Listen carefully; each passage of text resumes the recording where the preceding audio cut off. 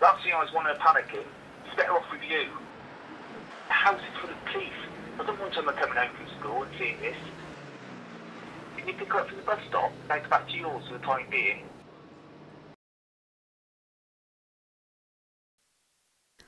Families shelter one another from harmful truths because they love, but really, they do it through their own selfish motives.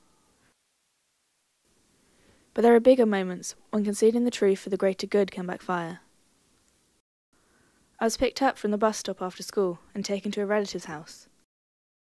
I wasn't allowed home for the weekend or allowed to see my parents. I'd seen a police car outside our house.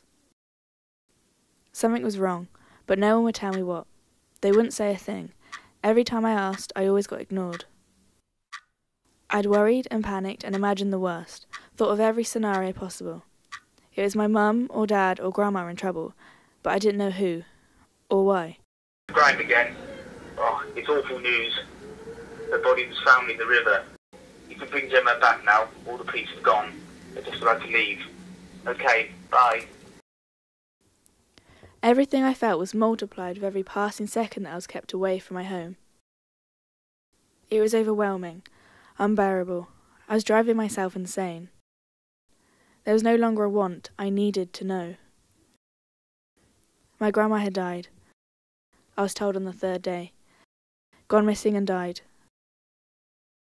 That alone was enough grief for an 11-year-old to handle, let alone the grief and self-destruction I'd done to myself over the previous days of my isolation. My confidence was knocked, and so was my trust. Any rational thought was no longer reachable within me. I was a mix of emotions with no clue how to handle it, no trust to tell someone, anyone. I felt so alone for so long. Maybe if I had been told what was wrong, or who was concerned, then I could have avoided years of pain, years of having to rebuild my confidence and trust and ability of rational thought. Maybe I could have just grieved for my loss and not for myself. But then maybe I wouldn't be who I am now.